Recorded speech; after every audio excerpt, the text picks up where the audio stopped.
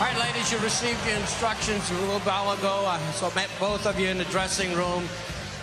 Remember the two things that I said. One, when I say break, take a full step back, protect yourself at all times. The other being, if I caution you about something, don't do it again. Let's shake hands now and come out boxing. Very determined. Ann Wolfe and Vonda Ward. Oh, nice left hook already by Ann Wolfe.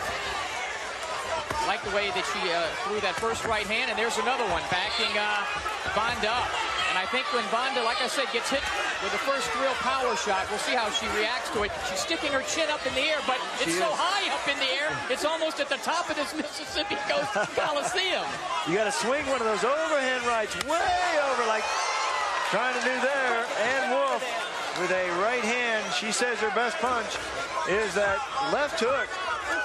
She says in the ring, I'm a brawler puncher. You see, Vonda a little tentative, though. I think she's already tasted a little bit of the power. She is making, again, a very bad habit that she's sticking the chin up. Nice combination by Wolfe, backing Vonda up. It is difficult to ascertain how Vonda has done in her career. I know she's 18-0, 15 knockouts, but how many people were scared of her and did not really fight her? Oh, big right hand! One punch! That is it! Forget about the count. It is over. Tim Hurd. Unbelievable. Let's hope that Vonda is okay. A jubilant Ann Wolfe. That is probably the best knockout punch I've ever seen in female boxing. Ever. Absolutely. Ever. Still on the canvas, Vonda Ward. Wow. You see that Vonda Ward with her back, little tentative. Ann Wolfe setting up the right hand. You could see that she was using the jab to set it up.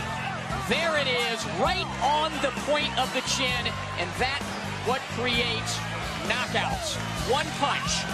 Another look, and gets her full body behind this shot. This is a great illustration of a devastating right. Oh.